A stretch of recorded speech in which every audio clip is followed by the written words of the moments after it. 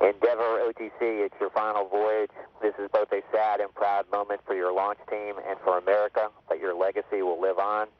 Mission success with AMS, a truly international effort. Godspeed, and see you back in a couple of weeks. Orbiter Test Conductor Mark Taffet from the United Space Alliance. Wishing the crew well.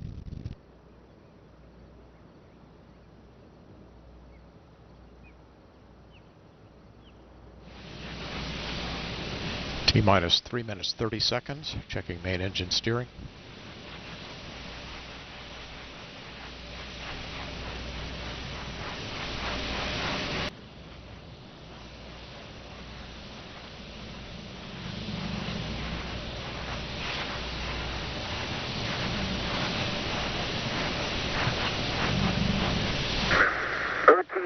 PLT, caution and warning memory is clear. No unexpected errors. Copy that. 1 minute. Firing chain is armed. Hot suppression water system is armed. Go for main engine start. 8, 7, 6, 4, 0, and liftoff for the final launch of Endeavour, expanding our knowledge while expanding our lives in space. Houston, Endeavour, all program. Roger, roll, Endeavour. Houston is now controlling. Endeavour beginning to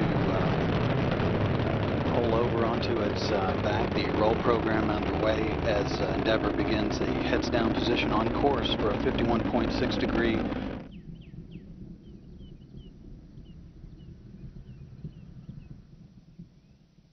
and standing by for separation of the solid rocket boosters.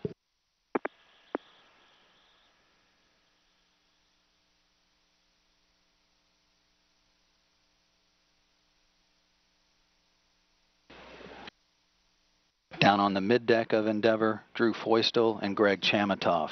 Feustel headed to the International Space Station for the first time. Vittoria and Fink making their first voyage on the Space Shuttle after flying to the International Space Station aboard Soyuz spacecraft previously. Endeavour, single engine, Ops 3. Roger, single engine Ops 3. That call indicates that Endeavour could reach a transatlantic abort site on one engine if it lost 2 of the 3, although all 3 are still in good shape. 5 minutes, 50 seconds into the flight.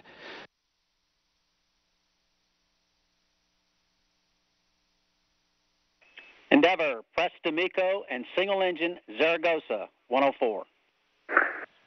Roger, Presta Miko, single engine Zaragoza 104. Several calls there. Endeavour can reach a safe orbit on 2 engines now.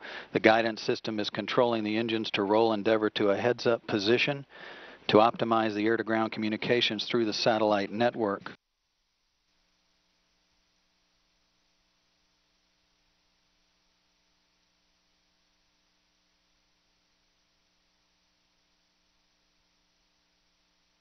And main engine cutoff has been confirmed. Flight Dynamics reporting a nominal main engine cutoff.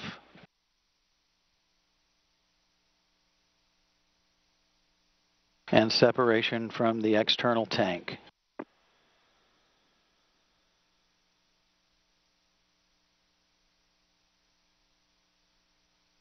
Endeavour's Commander Mark Kelly now firing the thruster jets to position the orbiter for photography of the external tank. We did see a nominal MECO. OMS 1 is not.